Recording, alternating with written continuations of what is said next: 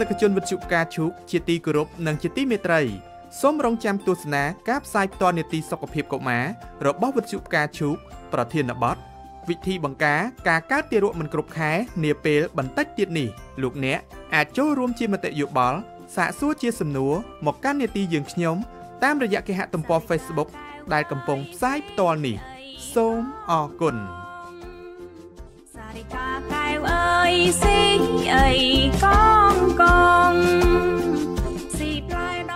ទស្សនិកជនវិទ្យុផ្កាឈូកជាទីគោរពនិងជាទីមេត្រី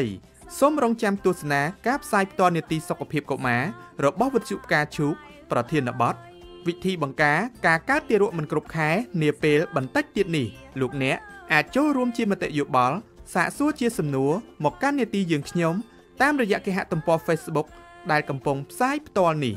សូមអរគុណ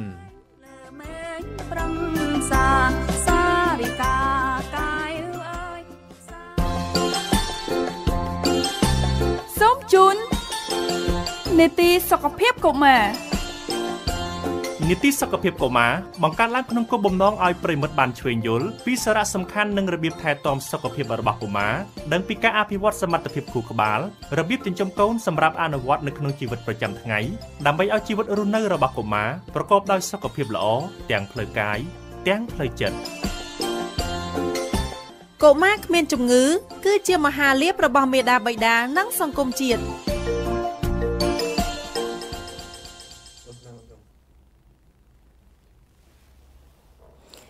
ចា៎ខ្ញុំសិណៈសូមថ្វាយបង្គំព្រះថេរានុថេរៈគ្រប់ព្រះអង្គជាទីគោរពសក្ការៈសូមគោរពជំរាបសួរអាយដាមលោកស្រីនិងនាងកញ្ញាចាដែលកំពុងទស្សនាការផ្សាយផ្ទាល់នៅលើគេហទំព័រ Facebook របស់វិទ្យុផ្កាឈូកទាំងអស់ជាទីគោរពនិងជាទីមេត្រីចាសូមស្វាគមន៍មកកាន់នីតិសុខភាពកុមារចានីតិសុខភាពកុមារចាដែលនីតិនេះតែងតែធ្វើការផ្សាយជូនប្រិយមិត្តទស្សនិកជនទាំងអស់ចាគឺជារៀងរាល់ថ្ងៃពុធចាសំទោសគឺជារៀងរាល់ថ្ងៃប្រហ័សចាដែលការផ្សាយនេះគឺចាប់ផ្ដើមនៅម៉ោង 11 ព្រឹកនៅលើគេហទំព័រ Facebook របស់វិទ្យុផ្កាឈូកចាហើយក៏នឹងមានការចាក់ផ្សាយនៅលើគេហនៅលើចាសំទោសចាហើយក៏មានការចាក់ផ្សាយតាមរយៈវិទ្យុផ្កាឈូក FM 100.5 MHz នៅរាជធានីភ្នំពេញនិង FM 91.25 MHz នៅខេត្តបាត់ដំបងចាជារៀងរាល់ថ្ងៃគឺវេលាម៉ោង 8 ព្រឹកនាទីនេះគាំទ្រដោយមន្ទីរសម្រាប់ព្យាបាលកុមារផ្កាឈូកចាសសូមជម្រាបជូនម្ដងទៀតថានីតិសុខភាពកុមារបង្កើតឡើងនៅក្នុងគោលបំណងដើម្បីឲ្យប្រិយមិត្តធ្វើការឆ្វេងយល់ពីសារៈសំខាន់និងរបៀបថែទាំសុខភាពរបស់កុមារចាត់ដឹងពីការអភិវឌ្ឍសមត្ថភាពខួរក្បាលសម្រាប់យកទៅអនុវត្តនៅក្នុងជីវិតប្រចាំថ្ងៃចាជាពិសេសដើម្បីឲ្យជីវិតរស់នៅរបស់កុមារប្រកបដោយសុខភាពល្អទាំងផ្លូវកាយនិងផ្លូវចិត្តសម្រាប់ថ្ងៃនេះផងដែរប្រធានបទដែរនឹងធ្វើការពិភាក្សាចាយើងផ្ដោតទៅលើស្ត្រីដែលគាត់មានផ្ទៃពោះវិញម្ដងដោយសារពាក់ព័ន្ធទៅនឹងទារកចាអញ្ចឹងការពិភាក្សានៅពេលនេះនឹងលើកឡើងអំពីវិធីបង្ការការកើតទារកមិនគ្រប់ខែចាក្នុងនោះដែលមានការចូលរួមបកស្រាយពីលោកវិជ្ជបណ្ឌិតតាន់ចន្ទធីចាដែលលោកគឺជាអ្នកឯកទេសផ្នែកសុខភាពមាតានិងទារកទាំងការព្យាបាលនិងការការពារជំងឺចាដោយសារលោកវិជ្ជបណ្ឌិតកំពុងមានវត្តមាននៅក្នុងបន្ទប់ផ្សាយហើយនឹងខ្ញុំសូមអនុញ្ញាតជម្រាបសួរលោកវិជ្ជបណ្ឌិតតែម្ដងចាសូមជម្រាបសួរលោកវិជ្ជបណ្ឌិតចាជម្រាបសួរចាអរគុណច្រើនលោកវិជ្ជបណ្ឌិតដែលបានចូលរួមលោកវិជ្ជបណ្ឌិតសុខសប្បាយទេចាបាទសុខសប្បាយបាទចាអរគុណច្រើនចាលោកវិជ្ជបណ្ឌិតតែងតែមានវត្តមាននៅក្នុងនីតិសុខភាពកុមារជារៀងរាល់លើកដោយសារប្រធានបទរបស់យើងគឺបកស្រាយសំខាន់តែម្ដងតាក់ទងទៅនឹងកុមារចាអញ្ចឹងមុននឹងជូននីតិទៅកាន់លោកវិជ្ជបណ្ឌិតចានេះខ្ញុំសូមជម្រាបជូនទៅកាន់លោកអ្នកពីជីវប្រវត្តិដោយសង្ខេបរបស់លោកវិជ្ជបណ្ឌិតជាមុនសិនចាលោកវិជ្ជបណ្ឌិតបានបញ្ចប់ការសិក្សាផ្នែកវិទ្យាសាស្ត្រនៅក្នុងឆ្នាំ2012ចានឹងទទួលបាននៅសញ្ញាបត្រឯកទេសជំងឺកុមារទូទៅចា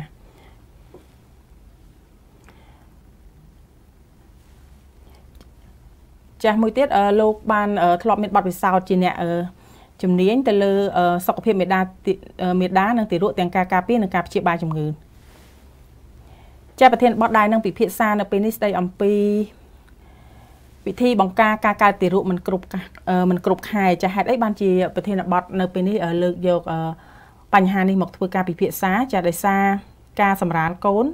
មិនគ្រប់ខែគឺជាបញ្ហាចោទមួយផងដែរដែលក្នុងចំណោមបញ្ហាជាច្រើនទៀត នៃការមានផ្ទៃពោះរបស់ស្ត្រីហើយដោយការសង្កេតឃើញថានៅក្នុងប្រទេសអភិវឌ្ឍបានកើតមានឡើងចាតាមដែលនេះខ្ញុំបានមើលព័ត៌មានឃើញថាមានការកើតឡើងរហូតដល់ 6% ចាអត្រា 6% ហើយនៅពេលនេះពីការចូលរួមរបស់លោកវិជ្ជបណ្ឌិតលោកនឹងធ្វើការបកស្រាយជូនទៅកាន់លោកអ្នកចាតកតងទៅនឹងថាតើទារកមិនគ្រប់ខែហ្នឹងមានន័យយ៉ាងម៉េចមានកត្តាឬក៏ជាមូលហេតុអ្វីដែលបង្កឲ្យកើតមានការប្រឈមមុខទៅនឹងការកើតទារកមិនគ្រប់ខែតើថាអាចមានផលប៉ះពាល់បែបណាទៅលើម្ដាយឬក៏ទារកនោះជាពិសេសគឺចង់ដឹងអំពីវិធីបង្ការផ្ទាល់តែម្ដងដើម្បីឲ្យស្ត្រីដែលគាត់មានផ្ទៃពោះហ្នឹងត្រូវមានការថែទាំសុខភាពគាត់បែបណាដើម្បីឲ្យជៀសផុតពីការកើតទារកមិនគ្រប់ខែនេះចាអញ្ចឹងបើសិនបើលោកអ្នកមានជាសំណួរឬក៏មតិយោបល់ចាលោកអ្នកអាចចូលរួមជាមួយកម្មវិធីយើងខ្ញុំបានផងដែរអាចតម្លាក់សំណួរទៅលើការផ្សាយនៅលើ Facebook នេះទៅចានេះខ្ញុំនឹងជំរាបសួរបន្តទៅកាន់លោកវិជ្ជបណ្ឌិតជូនមួយទៀតផងដែរសូមជួយធ្វើការចែករំលែកទៅនឹងការផ្សាយផ្ទាល់នេះផងដើម្បីឲ្យអ្នកផ្សេងគាត់បានដឹងនិងទទួលព័ត៌មានតាក់ទងទៅនឹងប្រធានបទនេះចាហើយបើសិនជាលោកអ្នកដែលមិនទាន់បានចុច like page របស់វិទ្យុការឈូកទេចាសូមជួយចុច like page ផងចាលោកអ្នកនឹងទទួលបានព័ត៌មានផ្សេងៗតាក់ទងទៅនឹងសុខភាពក៏ដូចជាសុខភាពកុមារចាអញ្ចឹងដើម្បីកុំឲ្យខាតពេលនេះខ្ញុំសូមជូននីតិទៅកាន់លោកវិជ្ជបណ្ឌិតតែម្ដងដើម្បីធ្វើការពន្យល់ជាមុនតាក់ទងទៅនឹងនិយមន័យនៃការកើតទារកមិនគ្រប់ខែចាអញ្ចឹងសូមជូននីតិទៅលោកវិជ្ជបណ្ឌិតដើម្បីពន្យល់ថាតើទារកកើតមិនគ្រប់ខែនោះមានន័យយ៉ាងម៉េចចាសូមក្រុមជើងចាបាទសូមអរគុណអញ្ចឹងខ្ញុំចាប់ផ្ដើមតែម្ដងទារកកើតមិនគ្រប់ខែគឺយើងសំដៅពាក្យថាកើតមុនគ្រប់ខែក្នុងអត្ថន័យថារាល់ទារកណាដែលកើតនៅក្នុងអាយុនៃគភ៌26សប្តាហ៍ទៅក្រោម37សប្តាហ៍នៃអាយុគភ៌របស់ម្ដាយហ្នឹង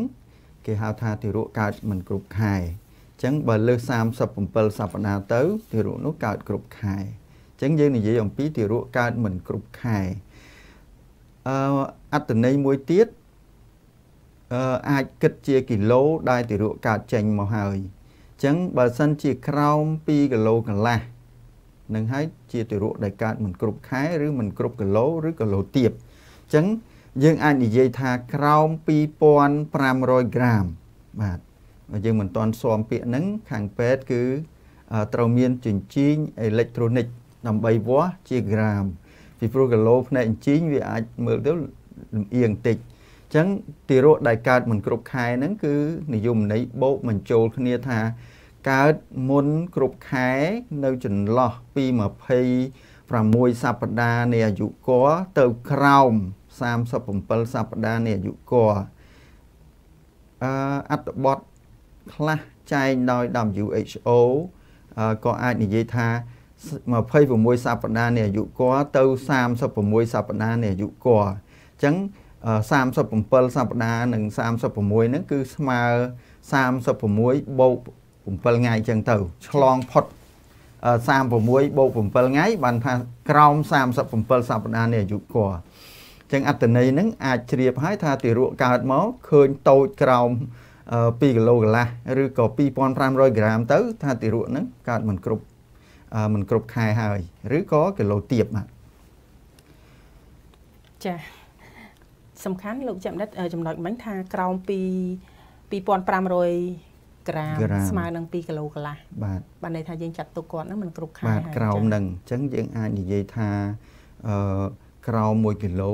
ក្រោម1គីឡូកន្លះនិងក្រោម2គីឡូកន្លះ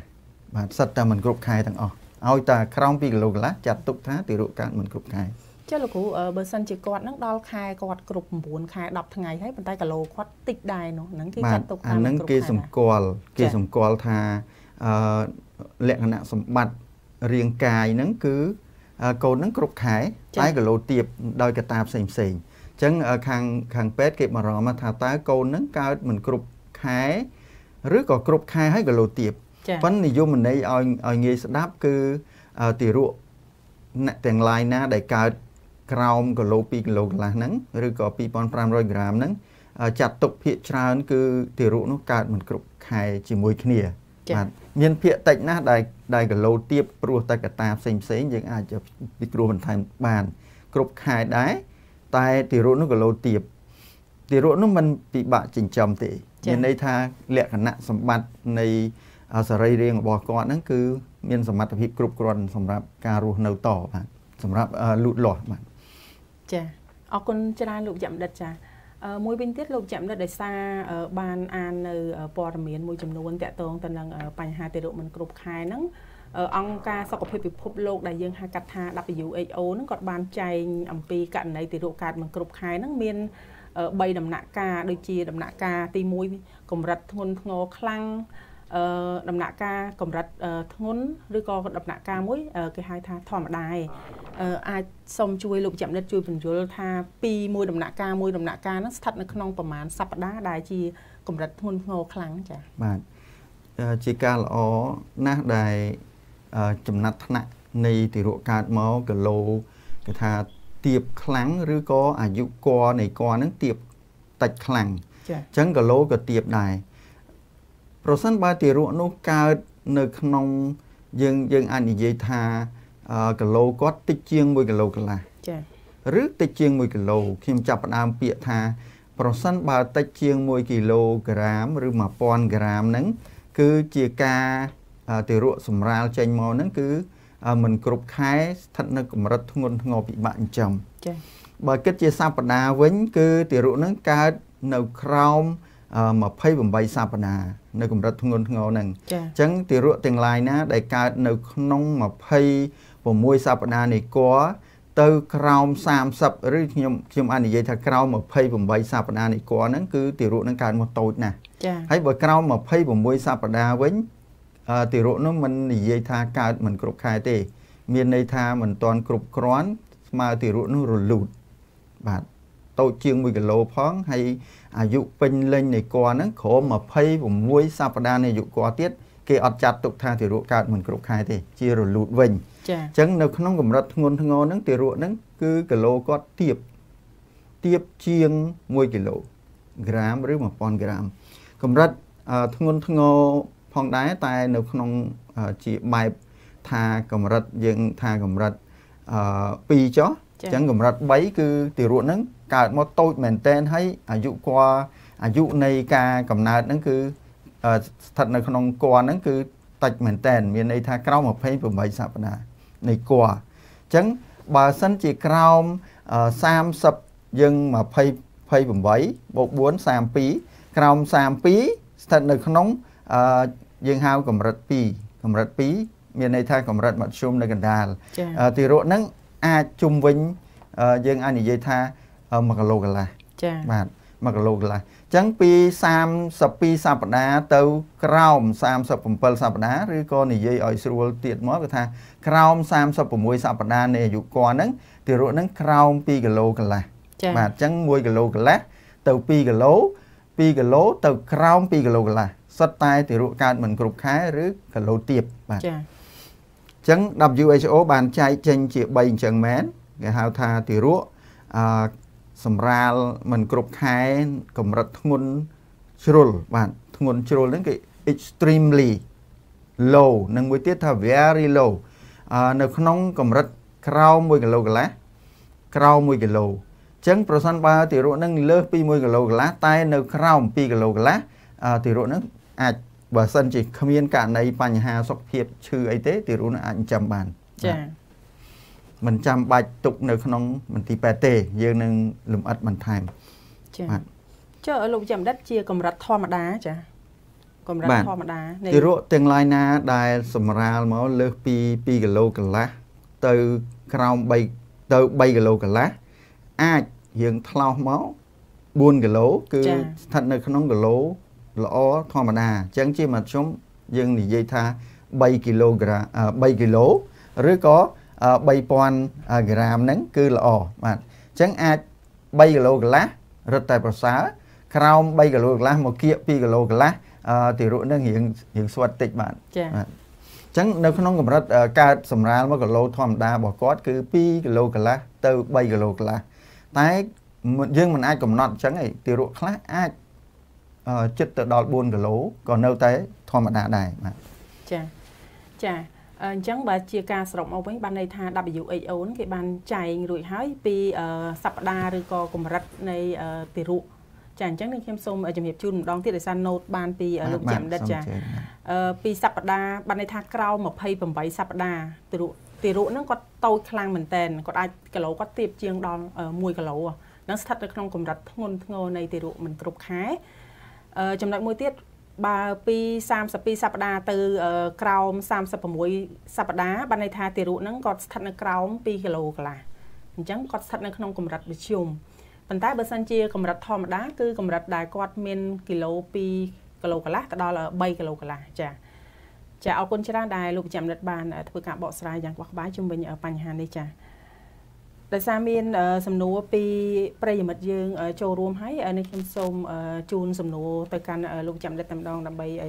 ឆ្លើយជូនទៅអ្នកដែលបានចូលរួមលោកវិសាគាត់លើកឡើងថាតើទារកកើតមិនគ្រប់ខែហ្នឹងប៉ះពាល់ដល់សតិបញ្ញារបស់ទារកទេចាហើយ Facebook មួយទៀតគាត់លើកឡើងថាតើមូលហេតុអីបានជាទារកហ្នឹងកើតមិនគ្រប់ខែនេះខ្ញុំចង់ឲ្យលោកចាំនិតជួយឆ្លើយសំណួររបស់ Facebook ឈ្មោះគុន្ធាសិនហើយចាំឆ្លើយទៅនឹងសំណួររបស់លោកវិសាដោយសារគាត់លើកឡើងពីមូលហេតុអីបានជាទារកកើតមិនគ្រប់ខែហើយសំណួរខ្ញុំក៏ចង់សួរទៅកាន់លោកចាំនិតដូចគ្នាអញ្ចឹងដែរចាអញ្ចឹងសូមគោរពអញ្ជើញចា៎ខ្ញុំអាចនិយាយជាទូទៅថាមានកត្តានិងមូលហេតុជាច្រើនរហូតដល់មិនកំណត់ណាមួយទេឬក៏អាចនិយាយថាស្ថិតនៅក្នុងអង្គនុយអត់ច្បាស់អត់ដឹង unknown ចា៎បាទទោះយ៉ាងម៉េចក៏ដោយមានកត្តាជំរុញធ្វើឲ្យមូលហេតុកើតឡើងធ្វើឲ្យទារកហ្នឹងកើតមិនគ្រប់ខែឬក៏លោទាបអញ្ចឹងកត្តាមួយចំនួនខ្ញុំអាចលើកអំពីសមត្ថភាពរបស់ម្ដាយសមត្ថភាពផ្នែកខាងទាំងផ្លូវចិត្តផ្លូវសង្គមនិងសមត្ថភាពផ្លូវកាយចា៎អញ្ចឹងប្រសិនបើយើងនិយាយអំពីផ្នែកខាងកាយសម្បទាគឺនិយាយអំពីអាយុវិញគាត់មិនទាន់គ្រប់អាយុ18ឆ្នាំពេញលេញផងគាត់មានកអញ្ចឹងវាងាយកត្តាជំរុញងាយនឹងកូននឹងតូចដែរចា៎ឬក៏ម្ដាយនឹងចាស់ពេកអាយុលើសពី35ទៅគឺកត្តានោះគឺមានជំរុញយើងមិនបាននិយាយថាប្រមាណភាគរយទេប៉ុន្តែនេះជាកត្តារួមផ្សំដែលធ្វើឲ្យកើតមានទារកកើតមិនគ្រប់ខែផ្នែកផ្លូវចិត្តនិងការអប់រំផងដែរហើយនឹងការរស់នៅក្នុងសង្គមផងដែរប្រសិនតែមានការលំបាកលំបិនកត្តានោះក៏ជំរុញឲ្យកូនអាចងាយសម្រាលមិនគ្រប់ខែឬមិនគ្រប់គីឡូដែរចា៎ការរស់នៅក្នុងសង្គមនិងសេដ្ឋកិច្ចផងដែរសេដ្ឋកិច្ចកាលណាការខ្វះខាតក្រីក្រពេកការហូបចុកការរស់នៅការមុខរបរចិញ្ចឹមជីវិតនឹងលំបាកលំបិនខ្លាំងក៏ជាកត្តាជំរុញធ្វើឲ្យងាយនឹងទារកកើតមិនគីឡូមិនល្អទាបគីឡូទាបឬមិនគ្រប់ខែចា៎នេះសមត្ថភាពផ្នែកខាងយើងនិយាយថាសមត្ថភាពផ្នែកខាងម្ដាយកាយសម្បទាផ្លូវចិត្តនិងសង្គមនិងសេដ្ឋកិច្ចមានកត្តាបន្ថែមទៀតផងដែរមានន័យថាសម្រាប់ម្ដាយនឹងតែម្ដងប្រសិនបើម្ដាយផ្នែកសុខភាពរបស់គាត់មានជំងឺប្រចាំកាយកត្តាជំងឺរ៉ាំរ៉ៃណាមួយដូចជាមានលើសឈាមទឹកនោមផ្អែមបញ្ហាតម្រងនោមបេះដូងឬបញ្ហាសួតជាដើមឡាក់ទាំងអស់ហ្នឹងគឺជាកត្តាមួយដែលជំរុញដែលបង្កឲ្យការរស់របស់ទារកហ្នឹងគឺមិនបានល្អផងដែរពីព្រោះការចិញ្ចឹមដល់កូនហ្នឹងមិនគ្រប់គ្រាន់ធ្វើឲ្យកូនលូតលាស់នៅក្នុងផ្ទៃមិនបានល្អអញ្ចឹងជំរុញឲ្យកើតមានជាកត្តានិងមូលហេតុកូនកើតមិនគ្រប់ខែឬក៏លោទាបចា៎យើងអាចបន្តទៀតនៅពេលអំឡុងមានផ្ទៃពោះហ្នឹងមានការបង្ករោគឬក៏មានជំងឺណាមួយផ្សេង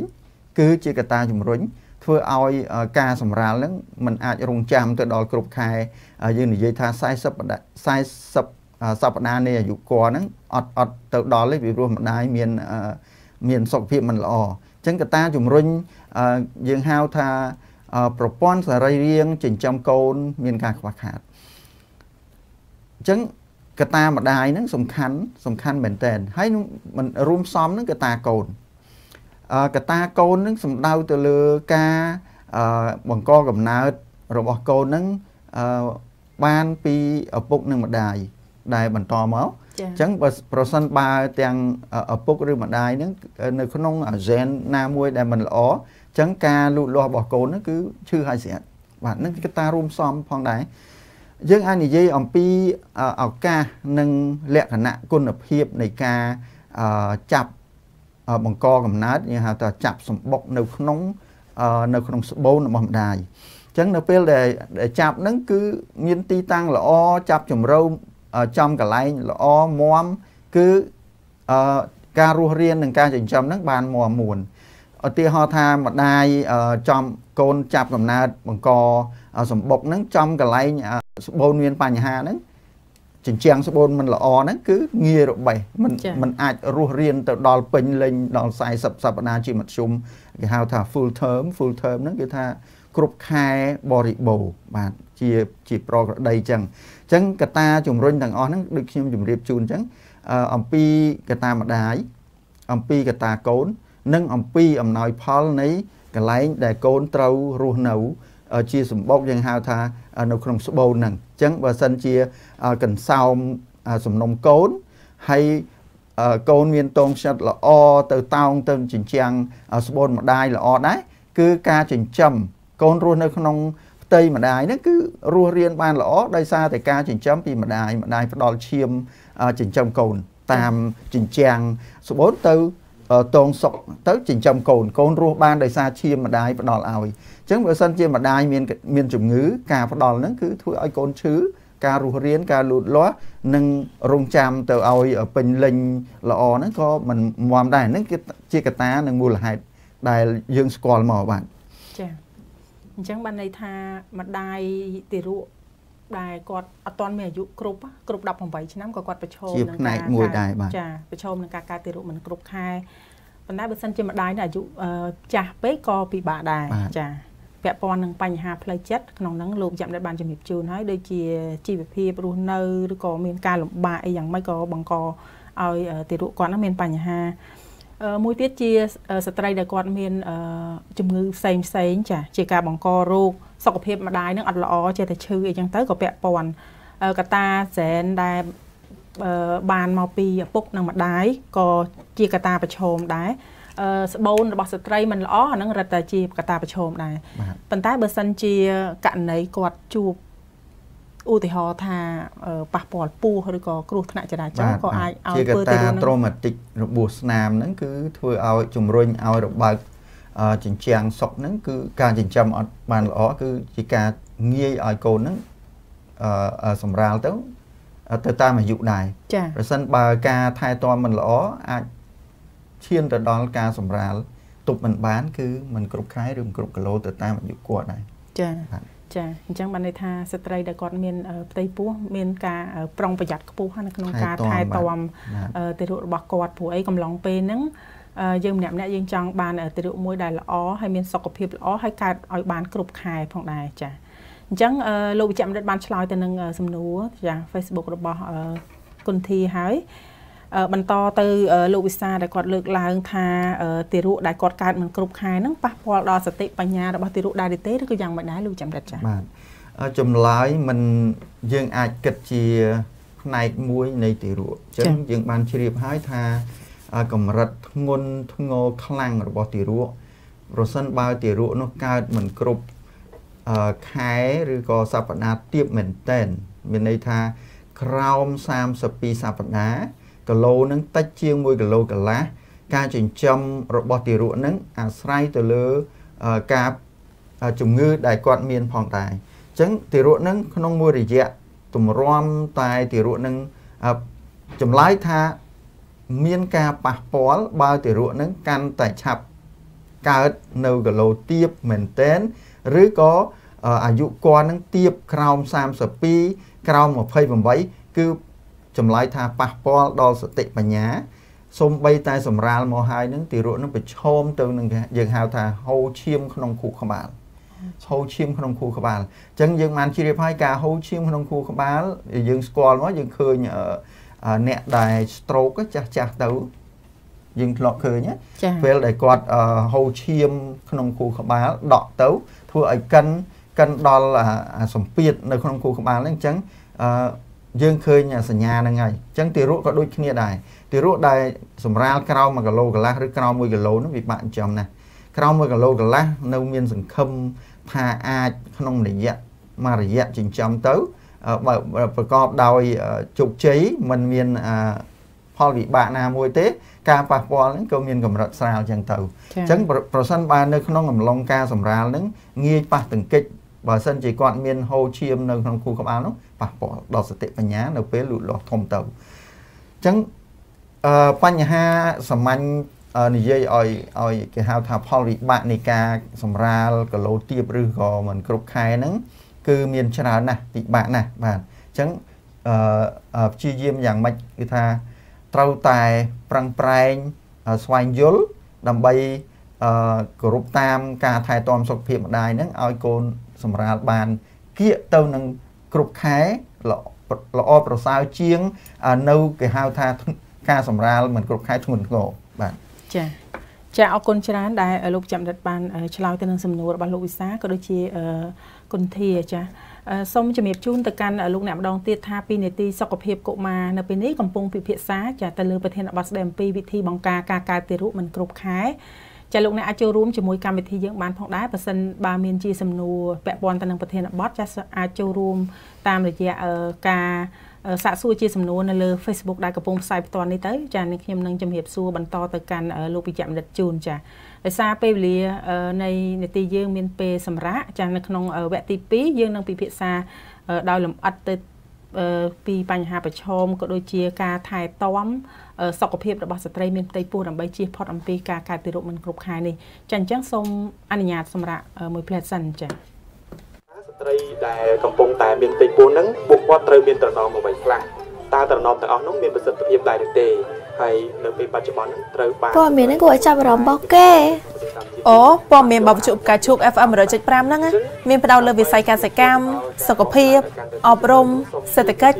និងការអប់រំបែបពុទ្ធសាសនាទៀតគេផ្សាយរាល់ថ្ងៃហ្នឹងអូនផ្សាយពីថ្ងៃច័ន្ទដល់ថ្ងៃអាទិត្យហើយពីម៉ោង 6 ព្រឹកដល់ម៉ោង 9 យប់អត់ថ្មល្មមតាអីទេអូនអាចតាមដានព័ត៌មានរបស់វិទ្យុផ្កាឈូកហ្នឹងនៅលើទូរស័ព្ទដៃក៏បានដែរទាញយកកម្មវិធី Lotus Radio ក្នុងទូរស័ព្ទដៃដើម្បីទទួលបានព័ត៌មានល្អៗប្រចាំថ្ងៃឬចូលទៅកាន់គេហទំព័រនិងបណ្ដាញសង្គមវិទ្យុផ្កាឈូក Lotus Radio FM 100.5 វិទ្យុផ្កាឈូកដើម្បីសុខភាពផ្លូវកាយនិងផ្លូវចិត្តតើស្ត្រីដែល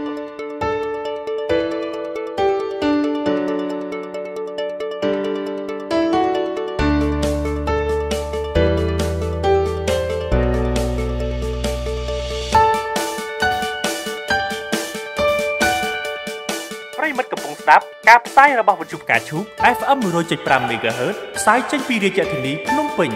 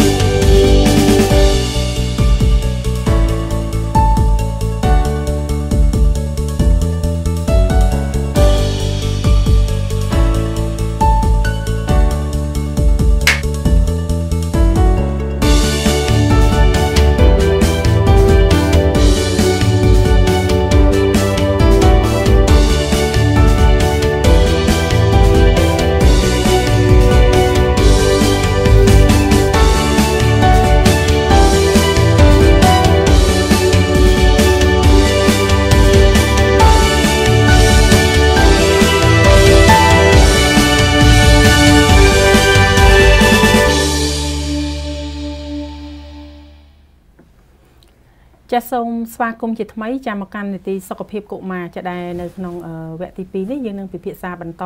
ចាទៅលើប្រធានបទស្ដីអំពីវិធីបង្ការការកើតទារកមិនគ្រប់ខែ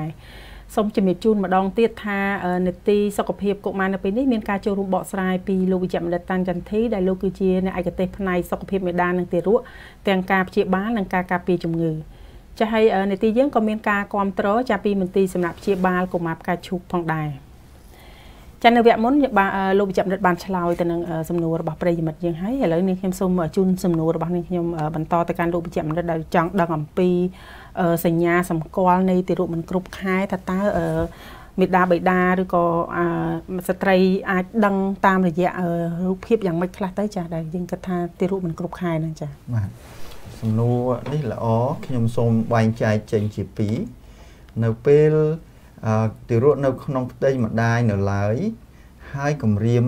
កើតមិនគ្រប់ខែអញ្ចឹងម្ដាយអាចដឹងអាយុរបស់គាត់តាមរយៈការបាត់រដូវចុងក្រោយហើយការទៅពិនិត្យសុខភាពពិនិត្យផ្ទៃពោះហ្នឹងអាចដឹងថាក្នុងត្រីមាសទី1ត្រីមាសទី2ត្រីមាសទី3អញ្ចឹងនៅក្នុងត្រីមាសណាមួយដែលមិនទាន់គ្រប់ខែមានន័យថានៅក្រោម37សប្តាហ៍ម្ដាយឈឺពោះសម្រាលគេហៅថាគម្រាមកើតមិនគ្រប់ខែសញ្ញាទាំងអស់ហ្នឹងមិនខុសពីសញ្ញាឈឺពោះសម្រាលទេមានន័យថាគាត់មានឈឺពោះចុកពោះអីដូចគ្នាហើយមានការធ្លាក់ទឹកលំអិលសើមបាទចឹងមកឬក៏យើងហៅថាបែកទឹកធ្លោះអញ្ចឹងនៅពេលការឈឺពោះហើយមានការធ្លាក់ជាយើងហៅ discharge ជាទឹកលំអិលធ្លាក់ចុះមកតាមទ្វារមាសហ្នឹងចាបញ្ជាក់ថាមានទឹកសើមធ្លាក់ចុះតាមទ្វារអញ្ចឹងបញ្ជាក់ថាសង្ស័យថាឈឺពោះសម្រាលបន្ទាប់មកនៅពេលទៅជួបដល់ខាងពេទ្យអាចពិនិត្យមើលអំពីភាពញឹកញាប់នៃការឈឺពោះចាបាទប្រសិនបើភាពញឹកញាប់នៃការឈឺពោះក្នុង24ម៉ោងហ្នឹងស្រាប់តែមានការឈឺលើសពី6ដងក្នុង24ម៉ោងហ្នឹងជាសញ្ញាថានឹងគម្រាមកើតហើយគម្រាមកើតមិនគ្រប់ខែប្រសិនបើអាយុគាត់ហ្នឹងមិនទាន់គ្រប់បាទពេទ្យអាចពិនិត្យបន្តទៀតអំពីត្រូវប្រើឧបករណ៍ក្តីឬក៏ការពិនិត្យគេហៅថាពិនិត្យអាងត្រគាកពិនិត្យវ៉ាសាំងហ្នឹងអាចមើលថាតើនៅក្នុងមាត់ស្បូនគាត់ហ្នឹងគឺមានរួញទេរួញខ្លីចាកាន់តែរួញខ្លីហើយបើកលើសពី3សង់ទីម៉ែត្រឡើងទៅគឺมันអាចទប់បានក្នុងការសម្រាលហ្នឹងត្រូវរកវិធានការទប់មិនបើមិនដូច្នោះទេបើកទៅ4បើកទៅ5បើកទៅដល់កូនអាចកើតមកដល់10សង់ទីម៉ែត្រហ្នឹងហើយរួញខ្លីគេហៅ effacement អាចលក្ខណៈហ្នឹងពេទ្យឆ្មបអាចពិនិត្យថែមទៀតដែរនៅពេលដែលគាត់លូកពិនិត្យហ្នឹងថាតើ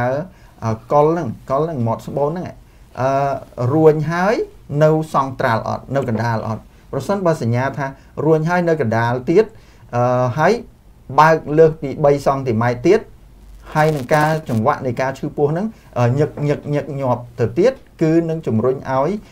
សម្រាលមិនគ្រប់ខែទៅតាមអាយុគាត់ហើយអញ្ចឹងការពិនិត្យហ្នឹងពិនិត្យគ្រាន់តែយើងធ្វើ VE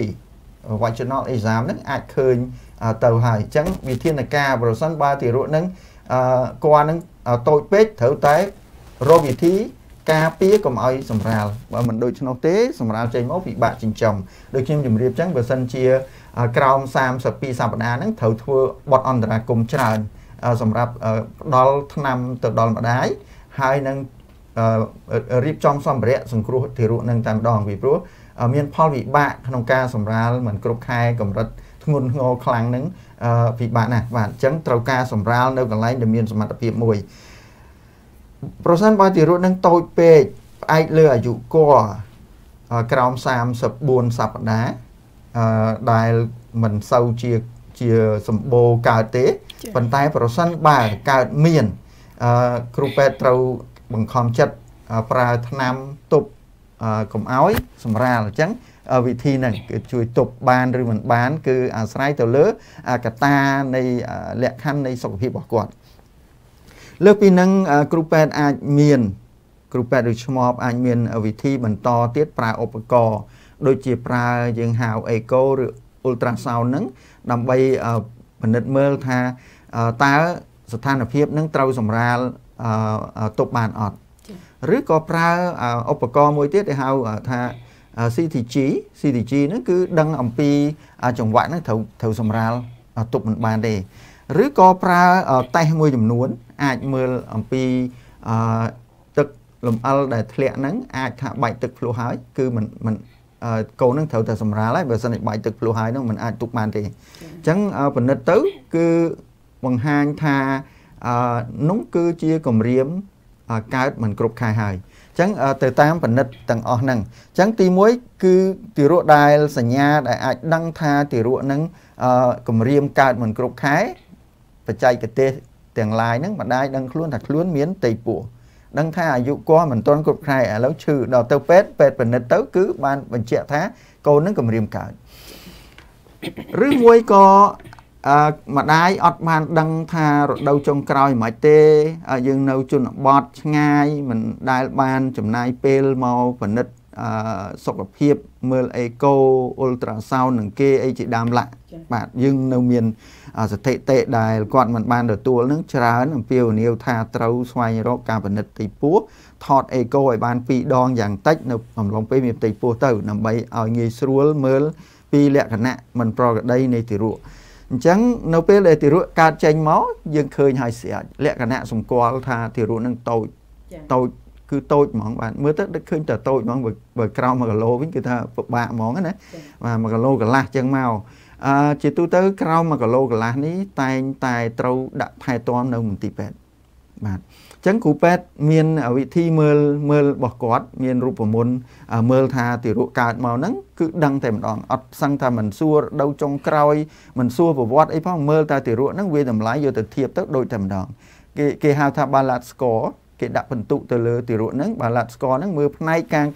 កាយសម្បទារបស់ទារកមានន័យថាមើលតបកភ្នែកមើលអំពីក្បាលដោះនេះក្បាលដោះហ្នឹងមានទំហំប៉ុន្មានមកថាក្បាលដោះហ្នឹងមានទំហំ4មីលីម៉ែត្រចឹងទៅស្ថិតនៅក្នុង32សប្តាហ៍អញ្ចឹងបើតិចជាង2មីលីម៉ែត្រកូននឹងទាបមិនតូចមែនតើក្រោម28សប្តាហ៍នៃអាយុគាត់ហើយបើលើ7ហើយគឺកូននឹងគៀកទៅរគេហៅថាកម្រិតកើតមិនគ្រប់ខែកម្រិតមួយស្រាលមានន័យថាប៊ីសនៅតែមួយអាទិត្យពីរអាទិត្យទៀតគ្រប់ខែបាទអញ្ចឹងនៅក្នុងកម្រិតហ្នឹងអញ្ចឹងគឺអាចមើលតិចរបស់គាត់តិចគាត់តែមាន cartilage នេះបានរឹងអត់បើទារកមិនគ្រប់ខែហ្នឹងគឺទន់ហ្មងបាទទន់ហើយក៏មើលផងដែរបើកូននឹងប្រុសគេមើល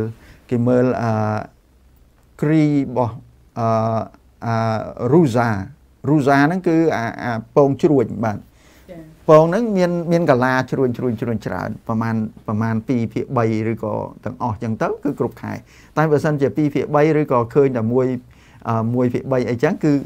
បែងចែកទៅតាមអាយុគាត់ហ្នឹងដែរលើសពីនេះមើលកែងជើងកាឡាកែងជើង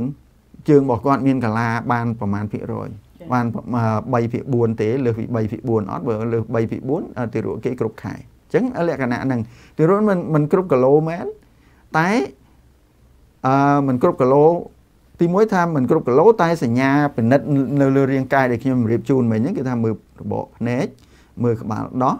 មើលប្រដាប់ភេទបើស្រីវិញគឺថា labia ហ្នឹងបិទអត់ចិត្តទេអញ្ចឹងណាបាទ labia major ហ្នឹងបិទអត់ចិត្តទេអញ្ចឹងបច្ចេកទេសគ្រូពេទ្យមើលផ្នែកកាយសម្បទាហ្នឹងមើលដឹងបាទមើលដឹងទៅតាមហ្នឹងហើយនឹងមើលរោមនៃការដោះរោមរបស់ទារកហ្នឹងអញ្ចឹងប្រសិនបើរោមហ្នឹងយើងឃើញរោមក្រហមនៅខ្ចីអញ្ចឹងទៅគឺអាចដឹងថាប្រហែលសប្តាហ៍ទៅតាមរូបមន្តហ្នឹងទី2គឺមើលផ្នែកខាងសតិបញ្ញាឬក៏គេហៅថា motor nerve សរសៃវិញ្ញាណហ្នឹងបញ្ជាបានប៉ុណ្ណាគឺមានការបត់6បែបអញ្ចឹងមកអំពីការជើងអាចបត់បានប្រមាណដៃបត់ប្រមាណអង្គប្រមាណ90ដឺក្រេអីចឹងជាដើមឡាគឺមានរូបមន្តពិនិត្យហ្នឹងបាទពីរនឹងរួមគ្នាគឺអាចដឹងថាទារកហ្នឹងស្ថិតនៅក្នុងអាយុប្រមាណគឺ balance score ហើយនឹងដែលយើងថាហ្នឹងឬក៏យើងហៅ Asher method ចឹងទៅគឺពិនិត្យមកគឺអាចដឹងហើយផ្អែកនឹងការថ្លឹងគីឡូនឹងមើលឃើញតូចទៀតអញ្ចឹងពេលដែលកើតមកហ្នឹងគឺគ្រូពេទ្យធ្វើវាតម្លៃហ្នឹងធៀបទៅនឹងអាយុនៃគាត់ឬក៏រដូវចុងក្រោយឬក៏បានការពិនិត្យអេកូជាដើមឡាក់ហ្នឹងយកមកធៀបគ្នាពិតជាដូចគ្នាមែនបើអត់ដូចទេត្រូវ ខុសគ្នាតាពីបន្ទុកហ្នឹងត្រូវតែស្វែងរកថាតើមួយណាជាការអះអាងពិតប្រាកដអាយុនៃកូនហ្នឹងបាទចាអរគុណលោកចាំនិតច្រើនដែលបានជំរាបជូននៅក្បោះក្បាយតកតងទៅនឹងសញ្ញាសម្គាល់នៃការនៃទារកមិនគ្រប់ខែជាប្រការសំខាន់មានតែវិជ្ជបណ្ឌិតដែលធ្វើការលើជំនាញផ្នែកហ្នឹងដែលគាត់អាចមើលដឹងថាយ៉ាងម៉េចហើយប្រាប់ទៅខាងស្ត្រីដែលគាត់មានកនឹងវិញក្នុងហ្នឹងលោកបុណ្យថារិទ្ធគាត់លើកឡើងពីការបរិភោគអាហារដើម្បីឲ្យកូនមានសុខភាពល្អចាប៉ុន្តែមុននឹងជូនទៅសំណួរនេះទៅកាន់លោកវិជ្ជបណ្ឌិតនេះខ្ញុំសូមលើកសំណួរមុននឹងការថែទាំសុខភាពយើងនឹងបញ្ជាក់នៅវគ្គចុងក្រោយចាប៉ុន្តែចង់ដឹងអំពីការលំបាកឬក៏ជាផលប៉ះពាល់សម្រាប់ទារកដែលគាត់កើតមិនគ្រប់ខែហ្នឹងសម្រាប់ម្ដាយហ្នឹងគាត់ប៉ះពាល់មិនដែរហើយសម្រាប់ទារកហ្នឹងគាត់ប៉ះពាល់មិនវិញចាបាទសូមជម្រាបជូនអំពីបញ្ហាម្ដាយសិនចាអញ្ចឹងនៅពេលដែលកូនទារកហ្នឹងកើតមិនគ្រប់ខែឬមិនគ្រប់គីឡូហ្នឹងគឺយើងបានជ្រាបខាងដើមទីហើយគឺមានកត្តាជំរុញនិងមូលហេតុកើតមានប្រសិនបើម្ដាយមានបញ្ហាសុខភាពដោយជំងឺរ៉ាំរ៉ៃជំងឺប្រចាំកាយណាមួយត្រូវតែបន្តការព្យាបាលស្វែងរកឲ្យឃើញមូលហេតុថាកូនសម្រាលមិនគ្រប់ខែពីព្រោះមិនគ្រប់ខែលើកទី1កូនទី2នឹងប្រឈមម្ដងទៀតបាទងាយនឹងកើតមិនគ្រប់ខែទៀតអញ្ចឹងរកមើលការថែទាំសុខភាពម្ដាយមែនតើនៅកំឡុងពេលដែលទារកកើតមិនគ្រប់ខែហ្នឹងឬក៏ក្រោយសម្រាលទៅត្រូវព្យាបាលអំពីមូលហេតុនៃជំងឺហ្នឹងអញ្ចឹងមូលហេតុទាំងអស់ហ្នឹងគឺសំខាន់មែនតើថាតើម្ដាយមានកត្តាហ្នឹងជាកត្តានៃបញ្ហាសុខភាពអីគេចា៎អមថាកំពុងតែបង្ករោគដោយ infection bacteria virus ណាមួយព្យាបាលវាឲ្យជាឬក៏ជំងឺរ៉ាំរ៉ៃណាមួយត្រូវថែទាំជំងឺរ៉ាំរ៉ៃហ្នឹងមែនតើឬកត្តាណាដែលមិនអាចព្យាបាលបានឬក៏ឧបមាថាគាត់គីឡូហ្នឹងខ្ពស់ពេកប្រឈមឲ្យមានទឹកនោមផ្អែមបញ្ហាគាត់កង្វះជីវជាតិដែកកង្វះឈាមគ្រាប់ឈាមក្រហមអញ្ចឹងទៅ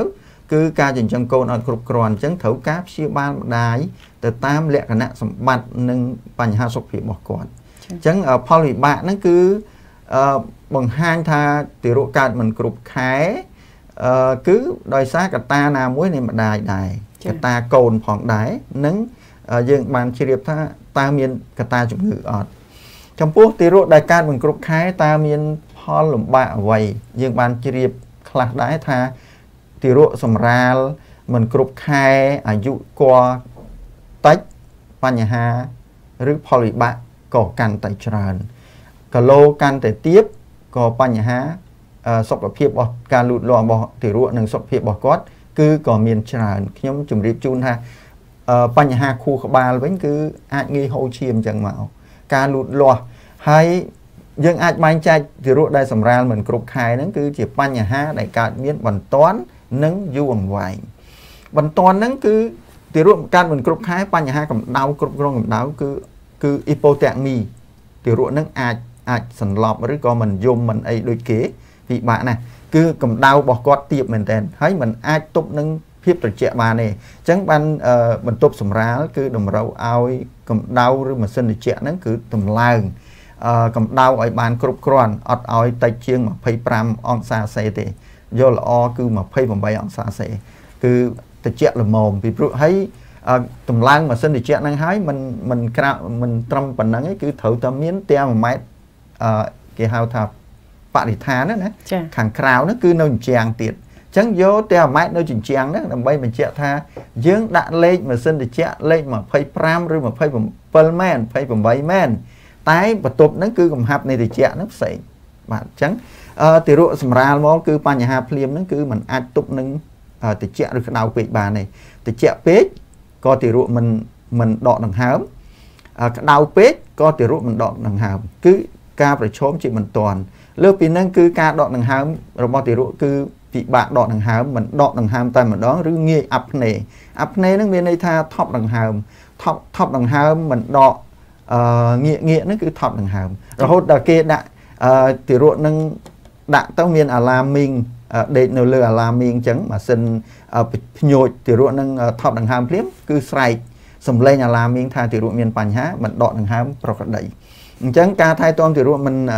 យើងអាចនិយាយថាថែទាំឬក៏បញ្ហាហ្នឹងគឺថែទាំបញ្ហាដែលកើតមកនឹងផលវិបាកហ្នឹងគឺដូចខ្ញុំជម្រាបជូនអញ្ចឹងបន្ទាប់មកគឺអាប់ភ្នែផងហើយការដកដង្ហើមហ្នឹងគឺมันងាយស្រួលទៀតបាទมันងាយស្រួលអញ្ចឹងត្រូវការសង្គ្រោះដោយសពដង្ហើមជំនួយក៏មានដែរបាទអាហ្នឹងគឺត្រូវសង្គ្រោះបន្ទាន់ភ្លាមហ្នឹងលើកពីហ្នឹងគឺចំពោះចរន្តឈាមរត់របស់គាត់ផ្នែកបេះដូងក៏នៅមិនទាន់បិទចិត្តល្អកាលណាទារកកើតមកទាំងគ្រប់ខែមិនគ្រប់ខែក្តីតែមិនបានយំសម្ពាធនៃការបិទវ៉ាល់បេះដូងនិងបេះដូងដែលចំហធម្មជាតិតលយំបានបេះដូងនឹងបិទដោយធម្មជាតិមានន័យថានៅអាត្រៀមនៅខាងលើអូរយ៉ាតខាងលើហ្នឹងមានរុនមួយសម្រាប់ពេលចិញ្ចឹមហ្នឹងគឺអត់មានបិទទេហើយខាងក្រោមហ្នឹងចឹងដែរហើយនឹងនៅខាងលើផងដែរអញ្ចឹងបញ្ហាទារកដែលមិនគ្រប់ខែហ្នឹងមិនបានយំគឺសម្ពាធនៃការបិទបេះដូងអត់មានទេអញ្ចឹងបញ្ហាបេះដូងភ្លាមតែម្ដងបញ្ហាបេះដូងមួយទៀតអញ្ចឹងមកដល់ចុងក្រោយមួយទៀតគឺទារកពិបាកបៅការសម្រួលរវាងការដកដង្ហើមនិងការលេបរបស់ទារកគឺអត់ងាយស្រួលទេអញ្ចឹងគេចិញ្ចឹមទារកដោយប្រុងប្រយ័ត្នមែនតើអញ្ចឹងបញ្ហាភ្លាមហ្នឹងដូចខ្ញុំជម្រាបជូនមិញគឺថាពាក់ព័ន្ធទៅនឹងផលវិបាកនៃគ្រប់គ្រងកម្ដៅជូនគាត់អញ្ចឹងបានគេដាក់នៅក្នុងម៉ាស៊ីនកម្ដៅចិញ្ចឹមគាត់បន្ទាប់មកគឺត្រូវប្រើឱសថជួយពីព្រោះគាត់ប្រឈមទៅនឹងការដកដង្ហើមអាប់ភ្នែការថប់ដង្ហើមគឺមិនដកដង្ហើមក្នុងមួយរយៈអញ្ចឹង20សកុង30សកុងអត់ដកមួយរយៈហ្នឹងគឺយើងឃើញច្រើនដែរបន្ទាប់មកកើតមកអត់ចេះដកដង្ហើមខ្លួនឯងទេបើសិនជាក្រោម34សប្តាហ៍នៃគល់វិញគឺម្ដាយមកហ្នឹងគឺត្រូវតែប្រើឱសថទៅដល់ម្ដាយដើម្បីឲ្យសួតទុំគ្រប់គ្រាន់កើតមកគឺសួតហ្នឹងអាចមានលំអិលក្នុងការ exchange ផ្លាស់ប្ដូរអុកស៊ីហ្សែនដែលគាត់ត្រូវដកយំហើយដកចូលហ្នឹងដើម្បីសួតហ្នឹងមានលក្ខណៈពេញលេញសម្រាប់ការផ្លាស់ប្ដូរអុកស៊ីហ្សែនខាងក្រៅនិង CO2 ចេញបាទ CO2 ហ្នឹងណាបាទចេញអញ្ចឹងក្នុងន័យហ្នឹងប្រសិនបើសម្រាលមិនគ្រប់ខែត្រូវតែប្រើថ្នាំឲ្យម្ដាយមុន24ម៉ោង48ម៉ោងដើម្បីឲ្យកូនកើតមកមានសួតទុំលក្ខណៈល្អអញ្ចឹងណាបាទអញ្ចឹងបើសិនជាមិនគ្រប់ខែហ្នឹងគឺត្រូវការសម្រាលនៅមន្ទីរពេទ្យមួយដែលគឺថាការ guideline protocol ហ្នឹងត្រូវអនុវត្តហ្មងដឹងថាមិនគ្រប់ខែម្ដាយត្រូវតែទទួលកុកទីកូអ៊ីតសម្រាប់ឲ្យកូនកើតមកយំបានដកដង្ហើមបានហើយកូនកើតមកទៀតក៏ត្រូវរកមើលងាយប្រឈមនឹង infection ណាមួយយើងបានជ្រាបហើយមិនគ្រប់ខែមូលហេតុអីបើសិនជាម្ដាយមាន infection ដោយមេរោគបាក់តេរីណាមួយកូនកើតមកគឺ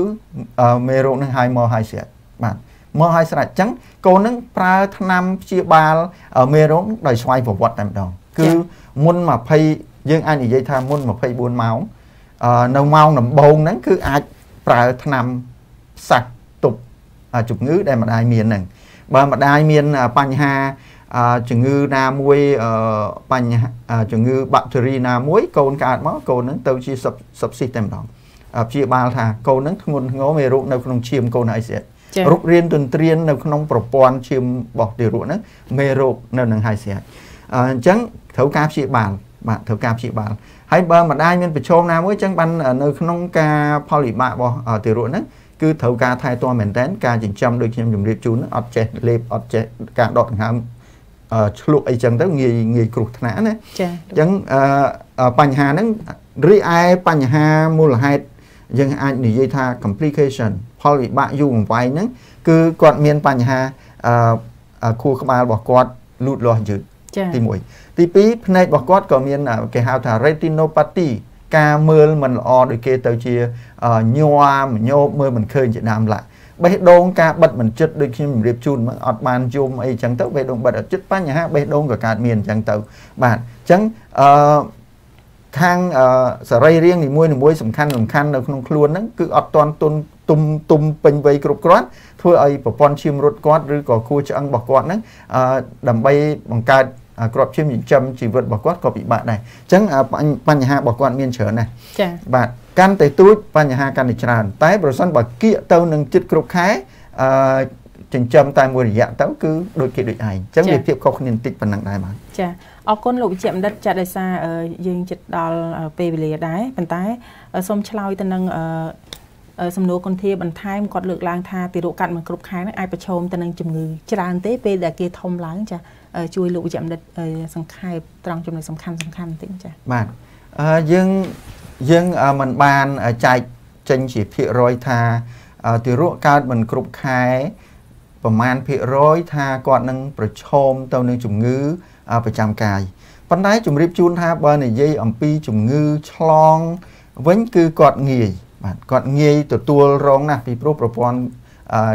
រាងកាយគាត់ចុកនៅខ្សោយមិនទាន់រឹងមាំអញ្ចឹងមេរោគនៅជុំវិញនៅម្ដាយនៅបរិស្ថានអីហ្នឹងគឺងាយឆ្លងទៅគាត់បាទងាយឆ្លងហើយក៏គាត់មានបញ្ហាសុខភាពច្រើនណាស់ដូចខ្ញុំជម្រាបអញ្ចឹងបញ្ហាធំគឺបញ្ហាខួរក្បាលបញ្ហាបេះដូងបញ្ហាពោះវៀនកាពះហ្នឹងទារកខ្លះគឺប៉ោងពោះតែម្ដងអត់គ្រប់ខែហ្នឹងប៉ោងពោះដោយសារអីគេហៅថាenterocolitis ពោះវៀនហ្នឹងគឺរលាកតែម្ដងបាទអញ្ចឹងបញ្ហាពោះវៀនបញ្ហាភ្នែកបញ្ហាខួរក្បាលនិងបញ្ហា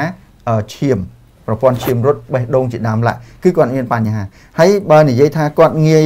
មានជំងឺអីច្រើនគឺចម្លើយថាត្រូវការថែទាំគាត់យ៉ាងម៉ត់ចត់ដើម្បីការពាររាល់បញ្ហាជំងឺហ្នឹងគឺងាយចាប់អញ្ចឹងបានទារកដែរមិនគ្រប់ខែគឺត្រូវការពារច្រើនរហូតដល់អាយុទទួលវ៉ាក់សាំងគឺត្រូវតែផ្ដល់ឲ្យគាត់បាទចាអញ្ចឹងសូមឆ្លើយទៅនឹងសំណួរលោកប៊ុនថារិតជាបន្តដោយសារគាត់ចង់ដឹងអំពីមេដាបេដានឹងត្រូវបរិភោគអាហារដើម្បីឲ្យកូនរបស់គាត់នឹងមានសុខភាពល្អចាបាទល្អណាស់បាទសំណួរហ្នឹងគឺជាការចាំបាច់ណាយើងអាចវាស់វែងអំពីសុខភាពគ្រាន់តែថ្លឹងគីឡូធៀបនឹងគេហៅថា BMI នៃម្ដាយណាពេលមានផ្ទៃពោះមុនមានផ្ទៃពោះហ្នឹងគេត្រូវមើល BMI គាត់ BMI ហ្នឹងមានន័យថាសមាមាត្រនៃកម្ពស់និងគីឡូតើគាត់ស្ថិតនៅក្នុងគីឡូហ្នឹងសមស្របទៅនឹងកម្ពស់ខ្លួនគាត់អត់ប្រសិនបើស្ថិតនៅក្នុងថា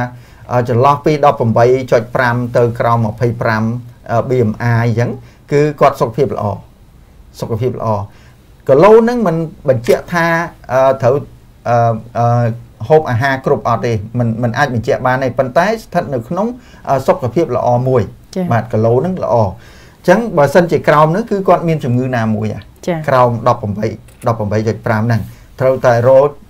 ជាបាលគាត់ហើយចំពោះអាហាររបបអាហារវិញចាំបាច់ណាពេលមានផ្ទៃពោះនិងមុនមានផ្ទៃពោះនិងក្រោយមានផ្ទៃពោះត្រូវតែហូបអាហារ3ក្រុមជាមូលដ្ឋានយើងហៅអាហាររូបត្ថម្ភណាជាតិប្រូតេអ៊ីនហ្នឹងជាតិសាច់អ្វីក៏ដោយត្រូវតែមានពេលអាហារមួយពេលហ្នឹងយើងនិយាយមួយទៀតគេថាត្រូវតែមានជាតិបាយអាហារកម្លាំងហ្នឹងគឺជា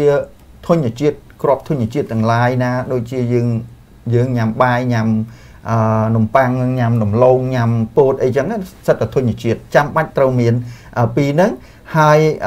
ទី3ហ្នឹងគឺអាហារការពារអាហារការពារហ្នឹងគឺបន្លែផ្លែឈើហ្នឹងសំខាន់អញ្ចឹងការហូបរបបអាហារដែលល្អហ្នឹងគឺសាច់ក៏មិនច្រើនពេកបាយក៏មិនច្រើនពេកទៅតាមកាឡូរីកំណត់ជូនបាទទៅតាមកាឡូរីដែលត្រូវញ៉ាំត្រូវថា2500 ឬ 2000 កាឡូរីចន្លោះហ្នឹងគឺត្រូវតែញ៉ាំដោយមានគេហៅថាសមាមាត្ររវាងអាហារកម្លាំងដែលអាហារធញ្ញជាតិនិងបន្លែផ្លែឈើហើយនឹងជាតិសាច់ហ្នឹងអញ្ចឹងញ៉ាំការពារមានន័យថាយើងញ៉ាំល្មមសមស្របតាមកាឡូរីញ៉ាំច្រើនណាមួយគឺមានបញ្ហាញ៉ាំតិចណាមួយក៏មានបញ្ហាពីព្រោះកាលណាញ៉ាំមិនគ្រប់គ្រាន់ណាមួយគឺកើតជំងឺឧទាហរណ៍ថាអត់ដែលញ៉ាំបន្លែមិនចូលចិត្តបន្លែសោះហ្នឹងគឺប្រឈមទៅនឹងគ្រាប់ឈាមក្រហមមិនល្អឬក៏អាវីតាមីណូស៊ីសមានន័យថាខ្វះវីតាមីនបើខ្វះវីតាមីន C ឈាមចាញ់ធ្មេញឈាមងាយហូរឈាមអាកូនកើតមកក៏មានបញ្ហាមិនគ្រប់គីឡូអីចឹងដែរអញ្ចឹងអាហារ3ក្រុមហ្នឹងហើយនៅពេលមានផ្ទៃពោះហ្នឹងគេតម្រូវឲ្យអាហារ2មុខទៀតដែលត្រូវញ៉ាំបន្ថែមគឺត្រូវតែមាន ទឹកដោះគោផងទឹកដោះគោណាត្រូវមានទឹកដោះគោជាអាហារបន្ថែម supplement បាទ supplement ឬនឹងមានជាតិប្រេងដែលមិនពុលដូចជាយើងញ៉ាំមានជាតិខ្លាញ់សមស្របមួយដែលមិនលើសបរិមាណយ៉ាងហោចណាស់មួយសប្តាហ៍ក៏ត្រូវញ៉ាំជាតិខ្លាញ់ឲ្យបាន2ដងដែរបាទហើយនឹងបន្ថែមជាមួយទឹកដោះគោហើយនឹង3ក្រុមបាញ់មិញហ្នឹងគឺជាការជួយបំរុងរាងកាយបានល្អប្រសើរសម្រាប់ចិញ្ចឹមទារកនៅក្នុងផ្ទៃបាទចាអរគុណច្រើនលោកវិជ្ជបណ្ឌិតដោយសារពេលវេលាយើងជិតឈានដល់ទីបញ្ចប់ហើយជាចុងក្រោយចង់ឲ្យលោកវិជ្ជបណ្ឌិតជួយបញ្ជាក់បន្ថែមពីវិធីបង្ការសំខាន់តែម្ដងទៅលើស្ត្រីដែលគាត់កំពុងតែមានគួរជៀសវាងបែបណាដើម្បីកុំឲ្យការកើតទារកហ្នឹងមិនគ្រប់ខែចាសូមចំណុចសំខាន់តែម្ដងចាការពារប្រសើរមែនតើនៅពេលដែលមានផ្ទៃពោះហ្នឹងគឺការអប់រំពេលដែលយើងទៅពិនិត្យផ្ទៃពោះហ្នឹងគឺការថែទាំនិងការអប់រំយើងទទួលបាននៅសារថែទាំនិងរក្សាសុខភាពការពារការលូតលាស់មិនល្អរបស់កូនហើយនឹងសុខភាពរបស់ម្ដាយអញ្ចឹងគ្រាន់តែពេលទៅហ្នឹងទៅទទួលយើងអាចលើកទឹកចិត្តថាត្រូវតែស្វែងរកការពិនិត្យផ្ទៃពោះទៅតាមការកំណត់របស់មូលដ្ឋានសុខាភិបាលចា៎បាទអញ្ចឹងដើម្បីអីដើម្បីទៅបើកជាតិដែកដើម្បីទៅពិនិត្យគ្រាប់ឈាមក្រហមខ្វះអត់ដើម្បីថែទាំសុខភាពថាមានជំងឺអត់ដើម្បីទទួលវ៉ាក់សាំងសិតតែជាការការពារវ៉ាក់សាំងម្ដាយមិនបានទទួលនៅអំឡុងពេលផ្ទៃពោះឧទាហរណ៍ថាវ៉ាក់សាំងការពារតេតាណុសចិត្តប្រើពាក្យថាតេតាណុសចិត្តចាក់ដល់ម្ដាយម្ដងទៅ2ដងឬចាក់វ៉ាក់សាំងតេតាណុសគ្រប់គឺមានភាពស៊ាំកូនកើតមកគឺការពារតេតាណុសមិនប្រកាច់មិនមានគេហៅថាបង្ករោគផ្នែកតេតាណុសហ្នឹងទេអញ្ចឹងត្រូវការចាក់វ៉ាក់សាំងមួយចំនួនដទៃទៀតដែលមិនហាមឃាត់ទៅពេលមានផ្ទៃពោះក៏តម្រូវចាក់បានដែរជាពិសេសវ៉ាក់សាំងដែលមិនមែនវ៉ាក់សាំងរស់ពេលមានផ្ទៃពោះគេមិនចាក់ទេខ្ញុំឧទាហរណ៍ថាគេជ្រិលកឡតេនអីវ៉ាក់សាំងប្រភេទមេរោគរស់អញ្ចឹងវ៉ាក់សាំងដែលអាចចាក់បានគឺកំណត់ពេលពិនិត្យផ្ទៃពោះហ្នឹងគ្រូពេទ្យពិនិត្យវិจัยមែនតើសូម្បីឱសថទាំងឡាយមិនត្រូវប្រើទេពីព្រោះពេលមានផ្ទៃពោះបើយើងប្រើឱសថមិនត្រឹមត្រូវធ្វើឲ្យកូនមានបញ្ហាទៅតាមនឹងដែរអញ្ចឹងការការពារហ្នឹងគឺមានន័យថាពិនិត្យសុខភាពពិនិត្យផ្ទៃពោះហ្នឹងហើយមានបញ្ហាសុខភាពណាសង្ស័យត្រូវតែស្រាវជ្រាវដើម្បីព្យាបាលជាបន្ទាន់កុំអូសបន្លាយជាពិសេសពេលមានក្តៅខ្លួនឬក៏ពេលមានចុកពោះឬមានធ្លាក់ឈាមមុនសម្រាលសុទ្ធជាកត្តាជំរុញឲ្យកើតមិនគ្រប់ខែចា៎ប្រសិនបើអំឡុងមានផ្ទៃពោះស្រាប់តែមានធ្លាក់ឈាមតាមទ្វារចឹងមកអាហ្នឹងជាកត្តាងាយជំរុញឲ្យកូនកើតមិនគ្រប់ខែហើយចា៎ឬម្ដាយក្តៅខ្លួនឬចុកពោះបាទឬចុកពោះឬក៏មានសញ្ញាណាមួយឈឺក្បាលលើសឈាមសម្ពាធឈាមប្រេក្លាមស៊ីបំរុងកលាភ្លើងជាដើមឡើយសិតតែកត្តាជំរុញឲ្យកូនកើតមិនគ្រប់ខែឬក៏កើតមកមិនល្អទាំងម្ដាយនិងទាំងកូនអញ្ចឹងការពារម្ដាយឲ្យបានល្អតាមដែលខ្ញុំលើកអំបញ្ញមិញរក្សាការបើគម្រាមនឹងកើតមិនគ្រប់ខែឬមានសញ្ញាណាមួយត្រូវតែសម្រាកគ្រូពេទ្យតម្រូវយើងហៅពេទ្យតម្រូវឲ្យគេថា bed rest ស្នាក់នៅនឹងក្រែហ្នឹងឲ្យបានច្រើនបំផុតចា៎ឧទាហរណ៍ធ្លាក់ឈាមមុនសម្រាលអញ្ចឹងត្រូវតែស្នាក់នៅអត់ធ្វើការធ្ងន់អត់អីទេដើម្បីគ្រូពេទ្យតាមដានហើយបើមិនដូច្នោះទេពិនិត្យទៅស្រាប់តាមាត់ស្បូនរបស់គាត់មិនល្អគេធ្វើ Cicla ហ្នឹងត្រូវតាចងមាត់ស្បូនឲ្យបានជាប់ល្អកុំឲ្យវានឹងរួញខ្លីហើយជំរុញឲ្យកូនហ្នឹងអាចកើតចេញមកឬក៏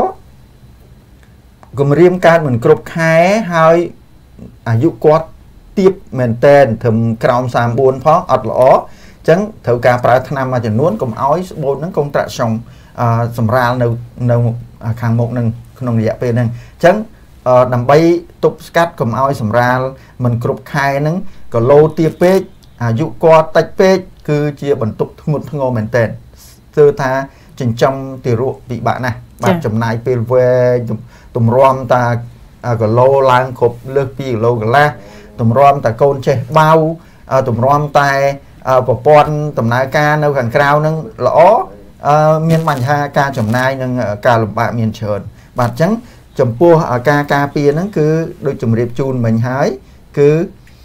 ត្រូវសរុបមកគឺថាថែទាំសុខភាពពេលមានទីពោះយើងនឹងសិក្សាបន្ថែមជាពិសេសផ្ដល់ការណែនាំទៅតាមលក្ខណៈសម្បត្តិនិងស្ថានភាពសុខភាពនីមួយៗតែជាទូទៅការហូបអាហារគ្រប់គ្រាន់ទទួលវ៉ាក់សាំងទទួលថ្នាំការពារថែទាំសុខភាពពិនិត្យទីពោះជាប្រចាំនោះអាចការពារបានល្អប្រសើរបាទច្រើនបាទចាចា៎ខ្ញុំសូមថ្លែងអំណរគុណយ៉ាងជ្រាលជ្រៅចំពោះលោកជាបណ្ឌិតចាដែលបានចំណាយពេលវេលាដ៏មានតម្លៃក្នុងការចូលរួមបកស្រាយយ៉ាងក្បោះក្បាយក៏ដូចជាចែករំលែកចំណេះដឹងបទពិសោធន៍ដែលលោកជាបណ្ឌិតមានជូនទៅដល់ប្រិយមិត្តអ្នកស្ដាប់ក៏ដូចជាអ្នកដែលកំពុងតែទស្សនានេះផងដែរចាព្រះថេរានុថេរៈគ្រប់ព្រះអង្គជាទីគោរពសក្ការៈចាអាយដាមលោកជំទាវលោកស្រីនាងកញ្ញាទាំងអស់ជាទីគោរពនិងជាទីមេត្រីចាពីនេតិសុខភាពកុមារនៅពេលនេះបានឈានដល់ទីបញ្ចប់សូមអរព្រះគុណក៏សូមអរគុណចំពោះការចំណាយពេលវេលាតាមដានទស្សនាក៏ដូចជាស្ដាប់នៅលើវិទ្យុតាំងពីដើមរហូតដល់ចប់ចាជាពិសេសអ្នកដែលបានចូលរួមសាកសួរជាសំណួរមកកាន់នេតិរបស់យើងខ្ញុំចាចំពោះអ្នកដែលមិនទាន់បានស្ដាប់អាចចូលរួមស្ដាប់បានលើកក្រោយផងដែរនៅលើ page Facebook របស់កម្មវិធីវិទ្យុការឈូកចាគ្រាន់តែសរសេរអក្សរវាយអក្សរថា Lotus Radio Program ទៅហើយសូមជួយចុច like page នេះផងលោកអ្នកនឹងទទួលបានព័ត៌មានឬក៏ជាការបកស្រាយទាក់ទងទៅនឹងនីតិសុខភាពកុមារចាផងដែរចាហើយសូមអរគុណផងដែរដល់មន្ទីរសម្រាប់ព្យាបាលកុមារផ្កាឈូកដែលបានគ្រប់គ្រងទៅដល់នីតិនេះចាហើយលោកអ្នកដែលចង់មានសំណួរអីអាចតម្លាក់សំណួរនឹងបន្ថែមនេះខ្ញុំជំរាបសួរបន្តទៅកាន់លោកវិជ្ជាបណ្ឌិតហើយឆ្លើយតបទៅលើ page របស់យើងខ្ញុំផងដែរចាហើយសូមអធិស្ឋានផងដែរបើសិនជាការសម្របសម្រួលមានលក្ខណៈខុសឆ្គងត្រង់ប្រការណាមួយចាអញ្ចឹងជាចុងក្រោយនេះខ្ញុំសូមប្រគេនពរចាសូមគោរពជូនពរចាដល់ប្រិយមិត្តទាំងអស់ចាសូមប្រកបដោយសុខភាពល្អទាំងផ្លូវកាយទាំងផ្លូវចិត្តដើម្បីសម្រេចបាននៅសុភមង្គលផ្ទាល់ខ្លួនសម្រាប់ក្រុមគ្រួសារនិងសង្គមជាតិទាំងមូលចាខណៈពេលនេះចានឹងខ្ញុំស៊ីណាចារួមជាមួយលោកវិជ្ជបណ្ឌិតតាន់ចន្ទធីចាសូមអរព្រគុណសូមអរគុណសូមគោរពលា